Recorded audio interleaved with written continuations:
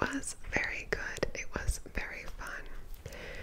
The funny thing is, this friend who's not in this couple, she was the one who suggested going. And after the movie had played through, if you don't know, it's a filmed concert of the Talking Heads from back in the 80s, I want to say. And David Byrne's dancing is so noodly and spirited and playful and very like lived in. It's so great, and everyone else on the stage is such a character. I feel like it's a really intimate experience. Like, you kind of get to know everyone on the stage, I feel. And I really enjoyed seeing it. Something funny though is that, so this couple and this other friend, this third person, she's the one who suggested going. And when the movie was over, she admitted, she was like, I saw online a movie theater where people were watching this movie and everyone got up and danced the entire time, and it was just a big dance party. And my friend was like, so you were hoping that that's what was gonna happen tonight? And she was like, yeah, but it didn't. Nobody stood up to dance. I didn't know that that was an option.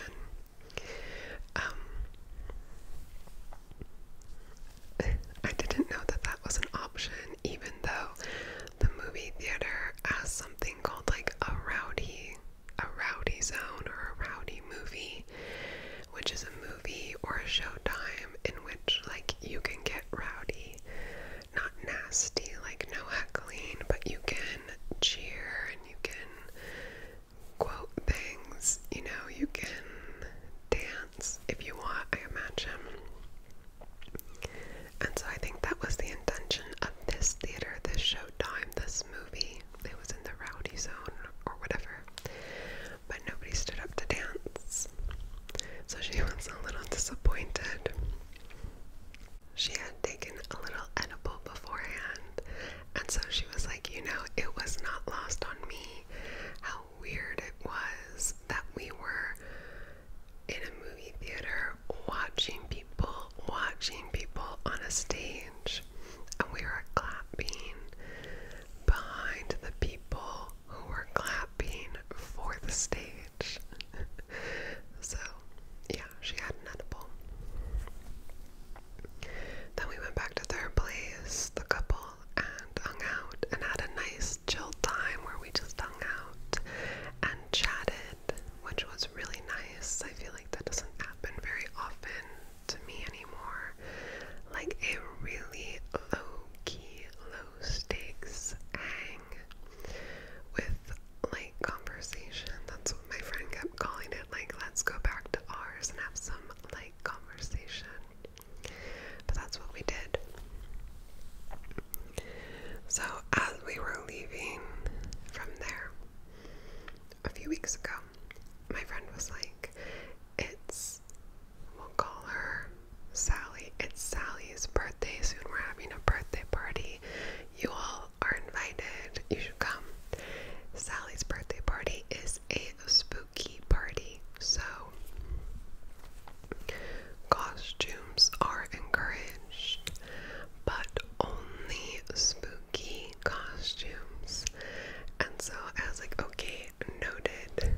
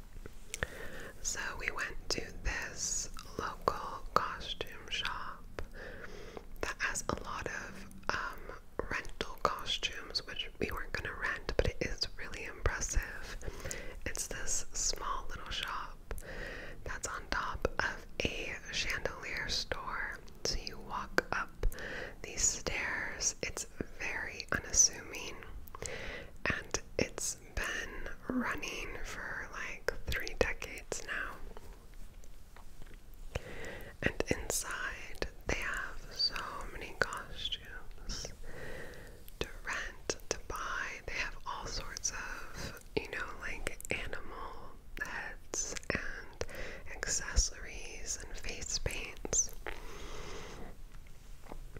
So we ended up picking things, 2 small accessories, one for me and one for him, that we could pair with black outfits that we already had to make a little costume, and then do some makeup. That's the tree sound. So I got these little black horns on a headband made of fabric with some silver thread through them. They sound lame, but they actually looked quite cool in person. And the horns were meant, like, you could tell from the shape, they were kind of she-devil-y, and they were black with silver. So I wore those with some bold makeup for me, bold, heavy contour, bright red lip, with a black dress, side slit, and knee-high black boots. And I was Maleficent. And then my partner got a, like, Italian-made masquerade mask, essentially, that was plain. It was just plain white, but really thick, high-quality paper. And it was for half the face.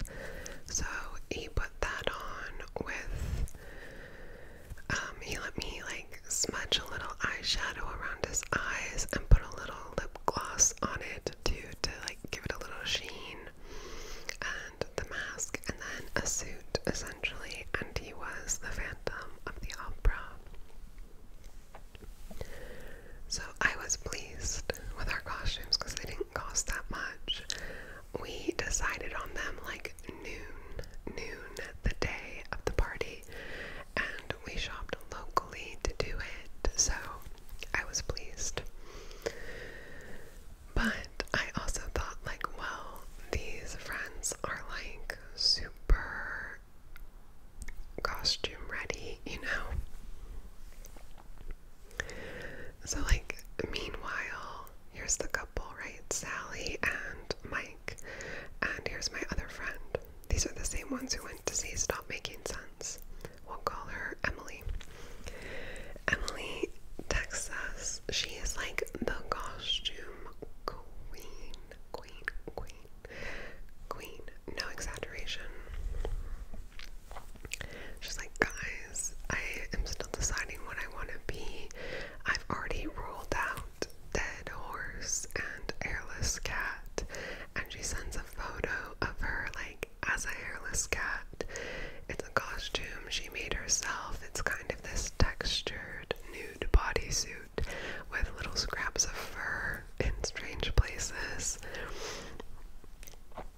It's excellent. She's just constantly making her own clothes, making her own costumes, collecting costumes and accessories. She has a whole costume bin at home. And so, I mean, first of all, I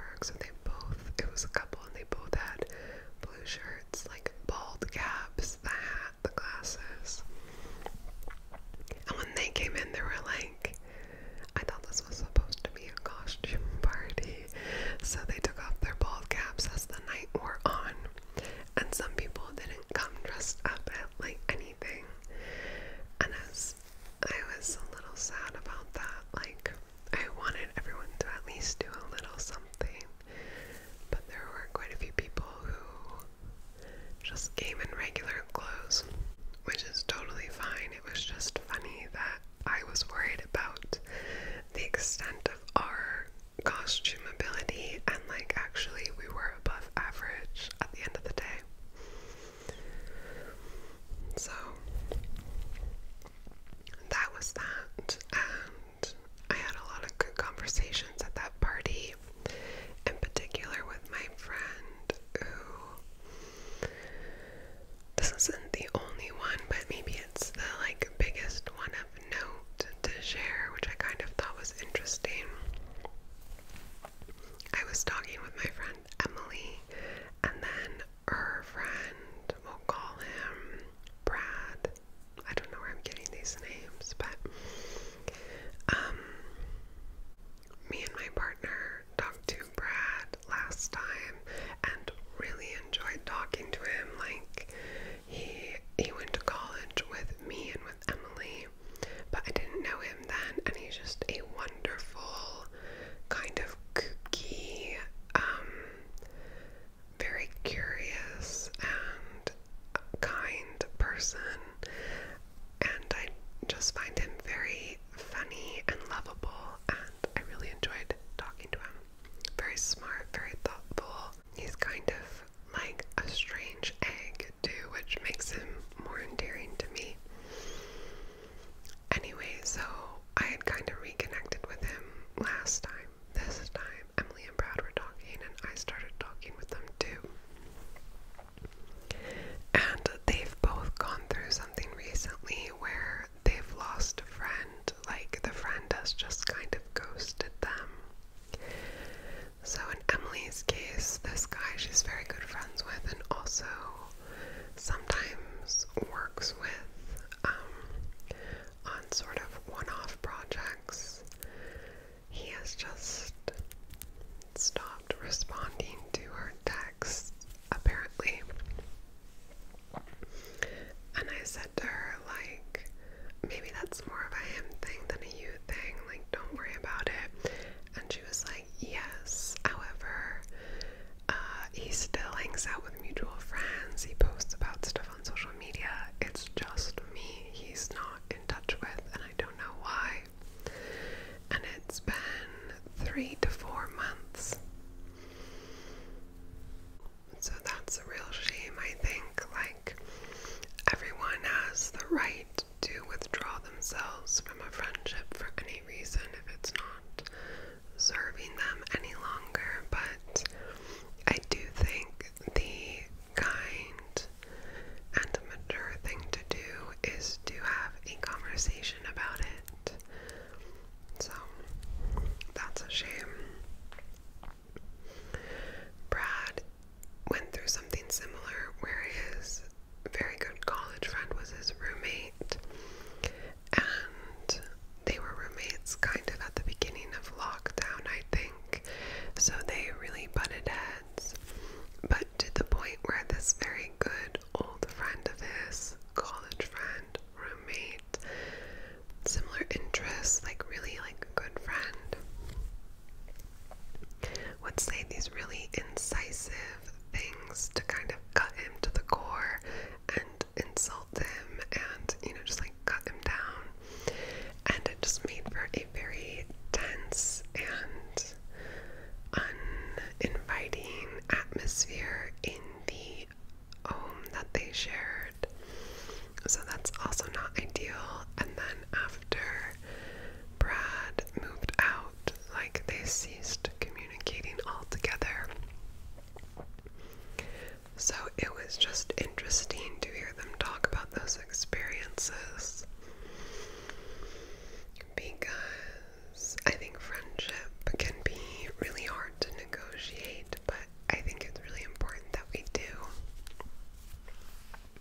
Just like any other relationship we care about, you know, communicating boundaries or like large, big changes in intention. It was also interesting to hear this because maybe 3 times ago, so like half a year ago or so, when I was at Mike and Sally's, I was talking to my friend Emily, and she goes, do you think, we were sitting by the bonfire, and she goes, do you think you'll ever try to be friends with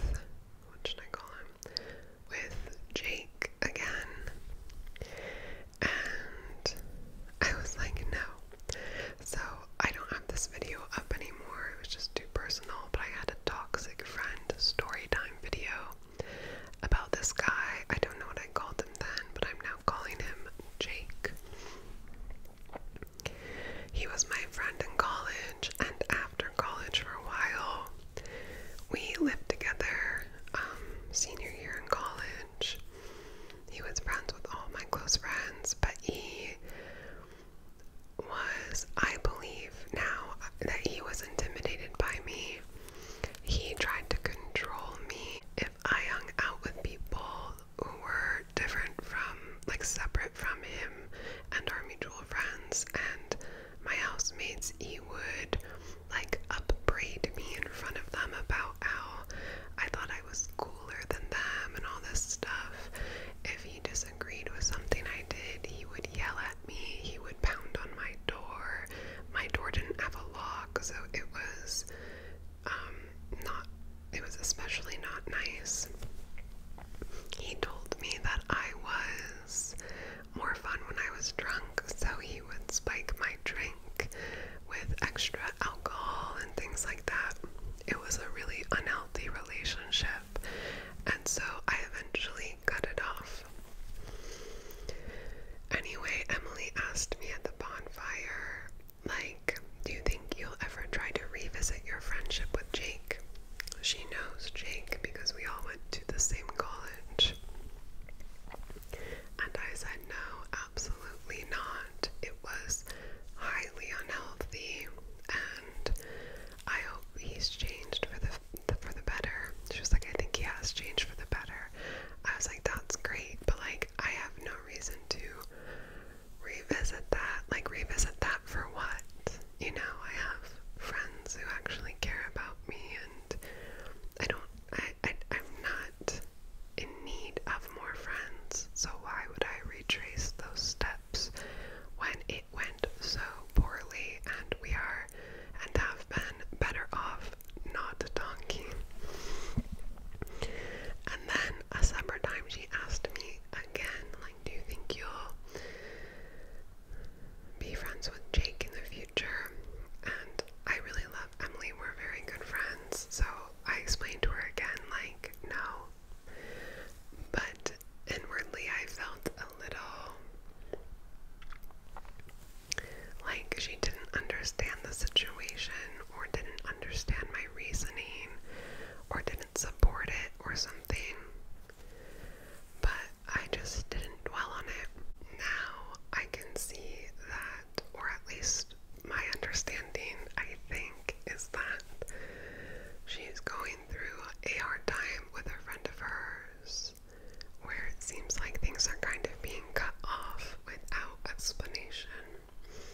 And so she was likening that situation to my situation with Jake. Even though I think the quality or the nature of the friendships, mine and Jake's and Emily's and this other guy, are very different, I think she was kind of just seeking some understanding from me of like the other side, like the friend who is the